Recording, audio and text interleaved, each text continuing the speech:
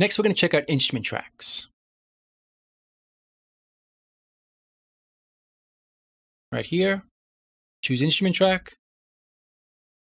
Now let's choose a stereo one. You can use a mono or a surround one. It's pretty much going to work the same way. You just choose what you need. We'll choose stereo.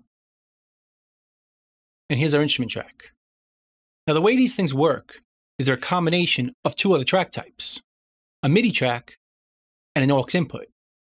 So we did here before, having a MIDI track going into our aux input track with the soft synth or the virtual instrument plugin. We don't need to do that. This will do it all in one track. So let's move the piano plugin to our instrument track. And now we can go into record, play some MIDI,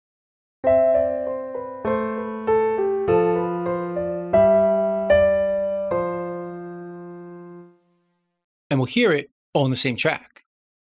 This will be easier to see in the edit window. Let's go here, and here's our instrument track.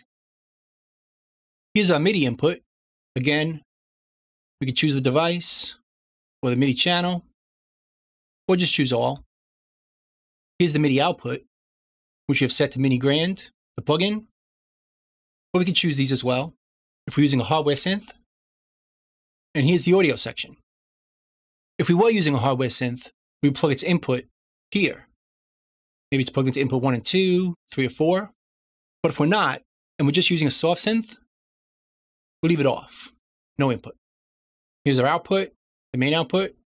Again, we can change that. So it's like two track types in one. Here's the MIDI section and the audio section. But over here, it behaves like a MIDI track. If we record, it's not going to record audio. It's going to record MIDI. Check it out.